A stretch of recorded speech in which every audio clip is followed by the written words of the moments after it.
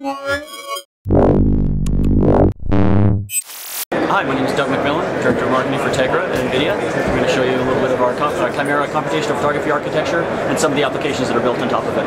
Excellent. So what we have here is an HDR, a high dynamic range scene setup to mimic a real world situation where you've got a bright lit scene in the back and then something else, a lesser lit scene in the foreground. So you know when you take pictures today, the first thing you tell all your friends is they have to look into the sun, because if the camera looks into the sun, then you get this.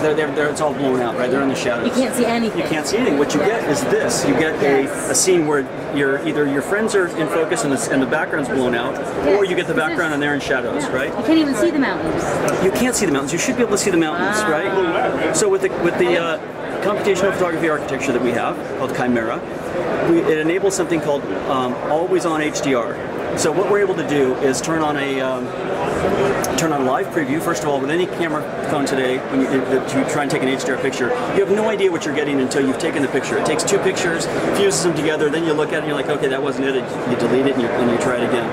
You know exactly what you're going to get in advance. You can see the foreground and background are exposed properly. But since it's always on, what that does for you is gives us a series of additional features. It enables us to shoot video at 30 frames per second. You can shoot burst mode because there's no post-processing required, and HDR flash. But probably the most important thing is when you shoot HDR photos today with your camera phone, you have to maintain real tight stability on your phone. You have to really stable. Really stable. Yeah, really stable. And both your hand has to be stable, and the image and the people have to stop. Yeah. Right? We have full motion capture, but we don't have motion artifacts. Right? If I take this picture with my standard camera phone, I'll actually show you what we get here. Rather than the number of fingers which I should have, because of the fact that it's taking two images. Actually, let me just show you what I'm taking with ours. There we go. My hand was moving. Oh yeah.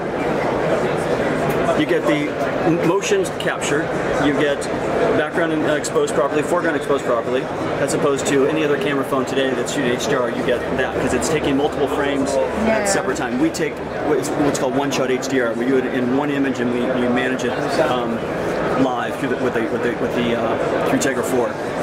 So from a software perspective, and one of the things that's interesting is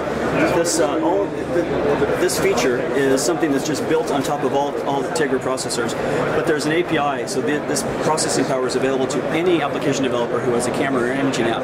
They can tap in and use the power of the architecture. And what we've done is today with standard technology, what you do is the data comes in through the sensor and it goes into the ISP, and then you go into memory and process it. And with ours, we fuse the power of the CPU, GPU, and ISP, and then use them for parallel processing. So we have 72 core GPU, or up to 72. It's 60 cores on Tegra 4i and 72 on Tegra 4, as well as the quad core processor and the power of the ISP, and use us all in parallel in order to enable some of these features. Awesome. Thanks so much. You're welcome. Thank you for coming by.